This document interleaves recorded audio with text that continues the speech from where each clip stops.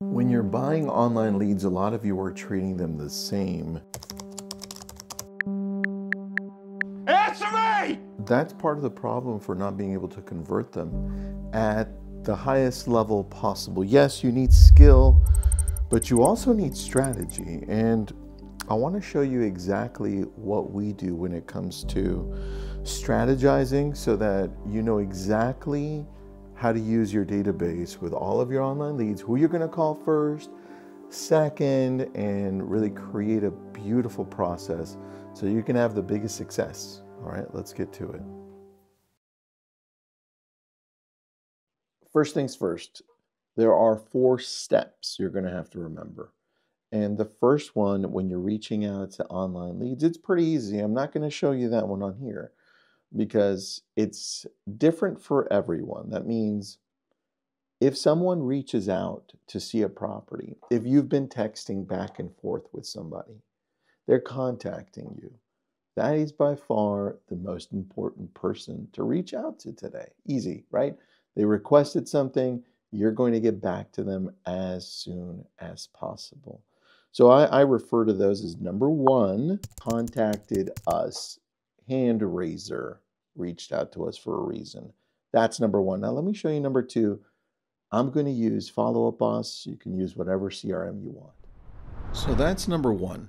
The people that are hand raising and saying, hey, I have a question. I want to see a property, right? That type of request. Now, number 2, we typically go to, and I'll show you here, we typically go to the newest leads. That's who we gravitate to next. And let me show you here on Follow Up Boss.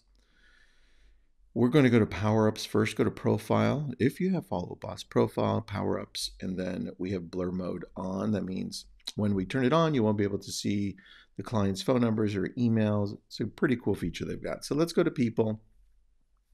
The very first thing we go to is, if it's not set up here, is when was this incoming lead created, and then the source. Because we want to make sure that it is an online lead, whether it's Revel Up or Ylopo or our own Facebook lead ads that we create. We want to go to created. If this isn't here, I would recommend that you just move it, right? Wherever you have it. Bring it over here. Create it. Created goes there. And then you can do old to new, but no, we want new to old because now we want to reach out to the people that just came through for the first time. So let's go to Mayalita and take a look at some tags. It looks like a Ventura County lead, FUB, integration with Zapier. It looks like our own Facebook lead ad that we created. And it looks like they're looking for townhomes. So we would reach out to her and then do the whole thing that I've outlined in one of the podcasts that I did, episode 44, where I explain how to reach out to people coming in, online leads. Call, text, email, and then text later. So same thing, I go to the next one, John. I look at all the details as much as I can. This one looks like it might be a Ylopo lead from what I can see. Yeah, definitely Ylopo. And then I can see all the information below, what they're looking for, and details. Then I would go to the next. And that's what we do. And we go back. Let me show you. We go back for, let's say we haven't reached out to anybody for the last 24 hours. We go back for about 24 hours. But we're pretty good at reaching out to everyone. So it's there. That, let me stop sharing that. That is number 2.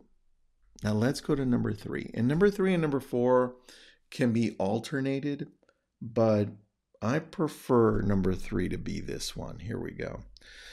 Let's go back to Follow Up Boss. Now I'm going to go to last visited. That means they last visited our website. And I'm going to go here. Let's just move this over. Let's put it over at the front. And then I want to see some of their last activity too. But last visited, I'm going to click on this one, go to new to old.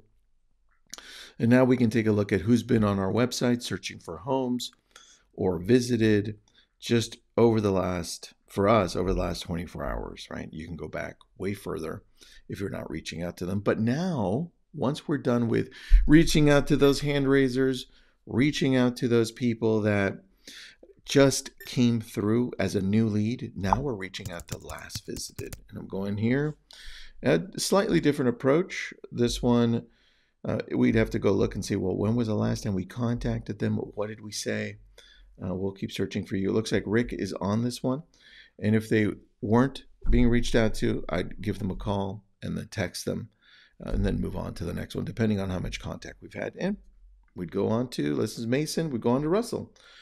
And it looks like Rick's got a lot of leads here. This one belongs to me, John James, and I did the exact same thing there. So that is number 3. Now, number 4, like I said, is pretty close to number 3, and that's self-explanatory. Let me go here and show you. If I'm going to scroll through and have all of these headings, right, I want to filter out properties saved. And so let's go over, bring that over here. If I click on it and go to, let's see, I want to go, who's saved the most properties? Holy cow, 486 saved properties. And they were active as of 4 days ago. So this is what we typically like to do.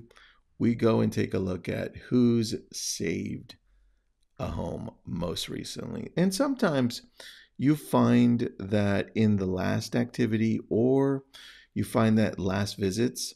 If we would go to last visits, you sometimes find them in here. See here, this one came in this one visited our website 3 hours ago, and they've got 35 saves. So I probably would categorize her as extremely important to reach out to. Let's see who this one's assigned to. Chris Darcy. As soon as we're finished this call, you better believe I'm telling Chris Darcy to get on that one.